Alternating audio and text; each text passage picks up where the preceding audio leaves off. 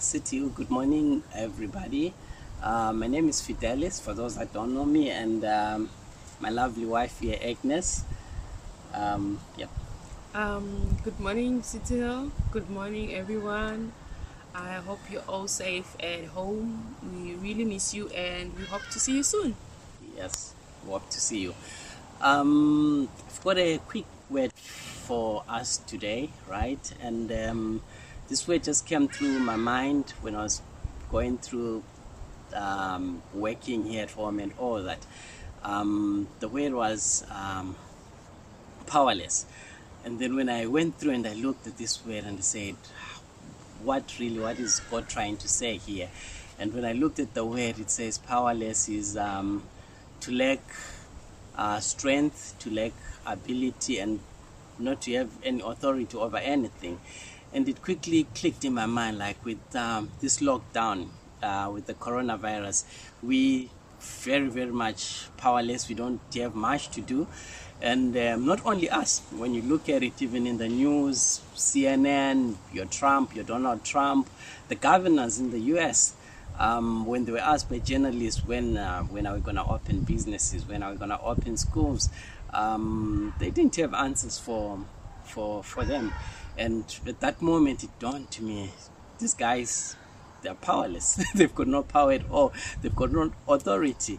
And it quickly came through to my mind Isaiah 40, when we're just reading it with the wife, going through, whereby the prophet speaks about all these rulers, all these guys who got authority over us, who believe they've got power over us, that in actual fact they're powerless.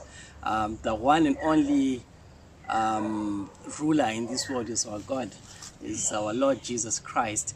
And that clicked to say, we give them power, these guys, once in a while, and we think they've got power over us, but really they are powerless. I also thought of a time when I hurt myself in Jan, when I'd taken leave. I broke my ankle, and that moment I felt very, very powerless and useless, actually. I didn't have any ability to drive, go to work, take the kids to school. I couldn't do anything.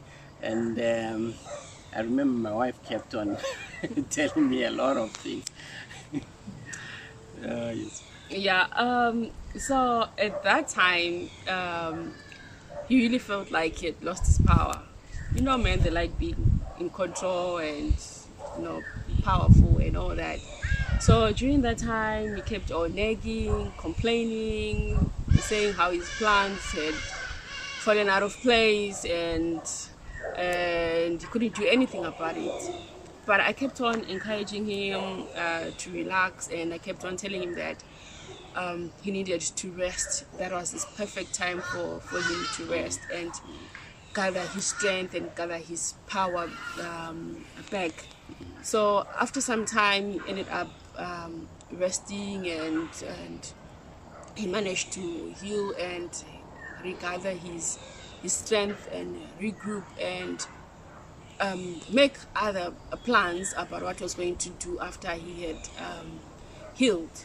So with that comes the word, like we had said, we've been going through Isaiah 40.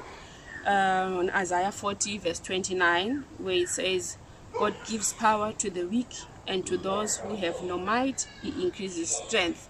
So at this time, during this coronavirus, we might feel like we've lost all the strength, we've lost all the power, we're feeling weary, we're feeling tired, we're feeling demotivated, out of control.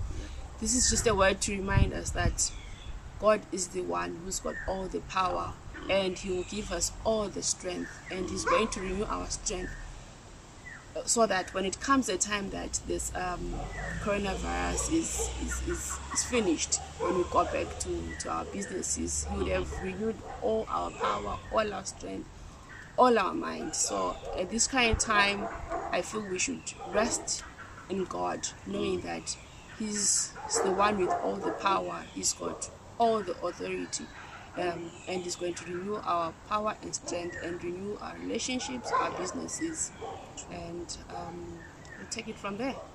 Okay. All right. We'll just have to pray and hope that God be with us and look over us in this time, this terrible time. Let us pray. Heavenly Father, we thank you, Lord, for the day. We thank you, Lord, for your blessings.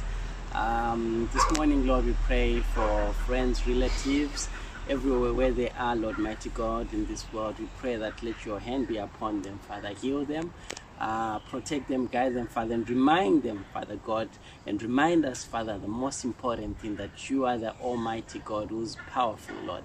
In the name of Jesus, we thank you, Lord, and we praise you, Lord. Amen. Amen.